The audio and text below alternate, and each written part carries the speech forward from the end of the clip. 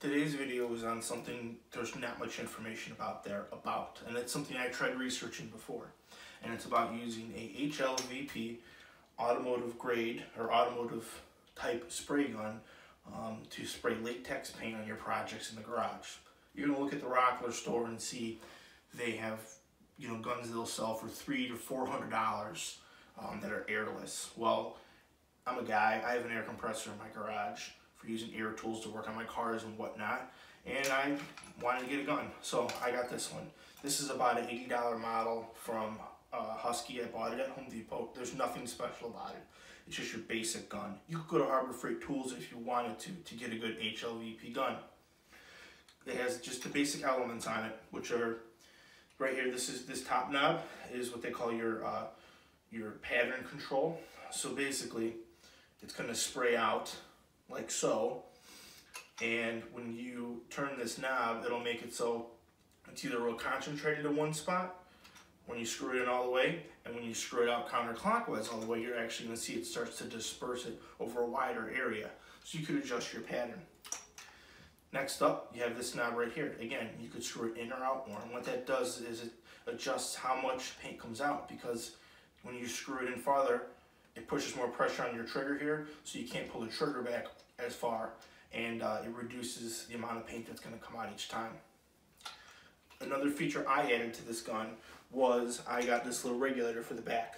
Now I know what you're thinking. A lot of air compressors have regulators built into them, and they do. But when you adjust, say, 80 pounds at the compressor regulator, that's before the air goes into the 50 or 100 feet of airline you have. And by the time it gets to the other side, it's not going to be that pressure, right? So when you have this here, you'll know what your pressure is. And the real cool thing about it is when I'm spraying, I could turn this knob to increase or decrease pressure as I spray. So there's a big benefit to having that. Another part to the gun is the tip. So you loosen this up, and you could turn it one of two ways. You could turn it like this, in this direction, or you could go in this direction. The spray pattern is going to be perpendicular to this axis. So if I have it in this orientation, it's going to spray out real wide up and down. So if I want to spray back and forth, it works great. But if I want to spray up and down, if I have a pattern like this, that's not going to work for me. But when I switch it like so, it's going to be going out horizontally now. So if I want to spray up and down, it works great. So that's the basic rundown of the gun I have. Another thing is you'll always want to make sure, because when you're spraying, your air pressure is going into here to help feed it down. Always make sure this cap's on, because if it's not, you're going to have some paint squirt out, and that's not a good time. Another thing I purchased from Home Depot, it's about $2, is the small, just a little container like this. It's great to keep extra paint in, and if you want to do your measurements in here, you can. It'll allow you to be really precise, and you could adjust how much water you use to cut your paint. With latex paint, it's water-based, and it's awesome. That's what you want to use. You don't want to use anything that is not latex-based, because latex-based, you clean up with water. Otherwise, you're messing with spirits and turpentine, and I've never messed with that in this type of gun. The nice thing about water cleanup is you can clean it up in your kitchen sink if you have to, and it's not that hard, and it's perfect for guys like you and me working in the shop. To mix our paint, you could use any type of latex paint for this you'd like. I've experimented with different types. We have a store out here in the Midwest called Menards. It's a home improvement store. This is their brand, called Conoco 200.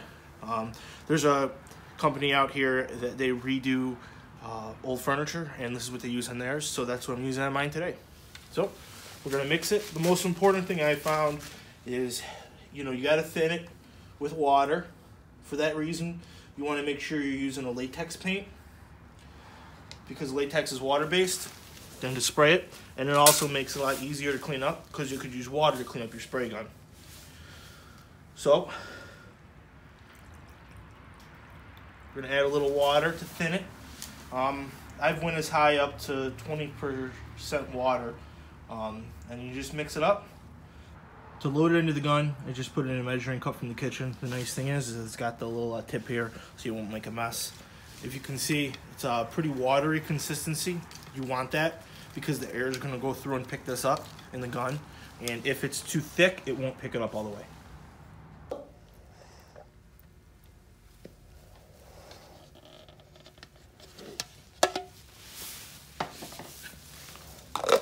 you always want to make sure you put the cap on, because if you don't, the paint's going to squirt up and out and make a mess. Okay, so if you take a look at your gun, you have a couple adjustments. This is how far your trigger goes back, and you can fine tune how much paint comes out. And this top one right here, this is how you grossly tune how much paint comes out. So what we want to do is we want to check our pattern real quick. I'm doing it up against the tarp, you could do it up against a piece of cardboard or anything like that. So all you do is just put your trigger, and you can see I got my coverage. I can make it more or less. So I'm going to make it a little bit more. You can see I made more like that. So with my gun adjusted, I'm now going to go to the project. Now what we're going to do is we're just going to spray the project. I found that you always want to have a spot that no one's going to see, like here, where you could grab an at to maneuver it around. So now we'll just spray.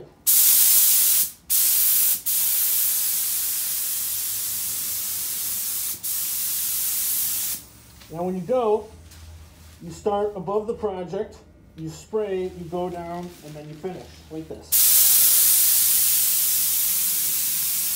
And the reason why is if you decided to come back up and you went down and you decided to come back up, you would put a double coat in the spot if you didn't pass it. So from here, we're just going to finish spraying the project.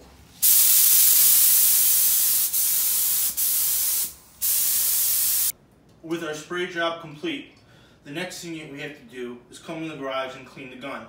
Now you could leave your gun there with paint in it for up to 4 hours and you won't have to worry about it drying in there. But beyond that, you want to make sure you get your gun and you clean it out really good.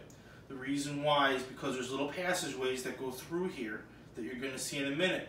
And if paint gets in there and dries, you're going to have a real hard time getting it out if you can at all. So it's very important you take care of this as soon as you're done doing your job. So if you come over here to the sink, I'll show you what we got to do. To start, you want to turn your water on, have it running pretty good. You want warm, if not hot water. When I do this, I usually put gloves on. But seeing this is a clean gun, I don't have to worry about doing that right now. When you buy a spraying gun, they come with a cleaning kit, and they're usually in, which consists of a set of small brushes. This is one of the brushes that came with my kit. It's a real stiff bristle, and I found it to be the best at getting all the stuck on paint off the inside of this gun. This is the only brush I really use when I do the gun. The only other thing I'll use is your normal kitchen sponge, just to rub everything out and make sure I get all the dried latex paint off, which isn't hard to do off this metal. So to start, I have my water running. Take the top off. Any old paint that's in here, pour it down the drain. Unscrew your top. Put everything in there. Usually I get my sponge, clean it out like so, clean the outside, get all the paint off of it, and put it off to the side to dry it. Next thing what you do, unscrew this knob in the back of your trigger. This comes off, there's a little spring, and then there's going to be a pin that is in here. Okay? If you take a look at it, when you pull the trigger, right, when you pull it back, it's basically going back so paint could flow through here. And you could see when you adjust this knob out, you could see why you get more paint flow, because it comes back with it. So you're going to get that, you're going to wash that off, clean it, dry it, put it aside. Last but not least, you got the tip of the gun. All you do is you unscrew the collar for it, and you can see there's the actual part of the gun. That's where the air comes through, and this is where the paint comes through and grabs it. Rinse that out, clean it out, make sure there's no dried paint on there. You want to get your brush, scrub it as good as you can. I usually set it down in the sink at that point.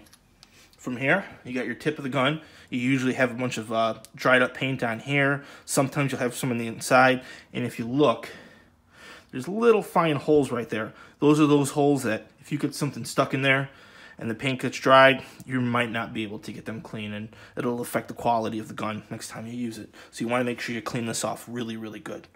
Once this is clean, put it aside. Now with the collar, there's a little washer that's in here. You always want to make sure you keep that in there, because if it falls out, and you could take it out if you want, it would just be really hard to find or easy to forget about. So you want to be careful about that. Scrub the outside of your collar real good. Put it aside in the drying rack. Last but not least, get your gun. Water on the outside, scrub it down. really good, okay? Then all you gotta do, rinse it off a little bit, you're good to go. Now we're just gonna reassemble the gun, which is the reverse of the disassembly. There's our pin, our spring, and our knob.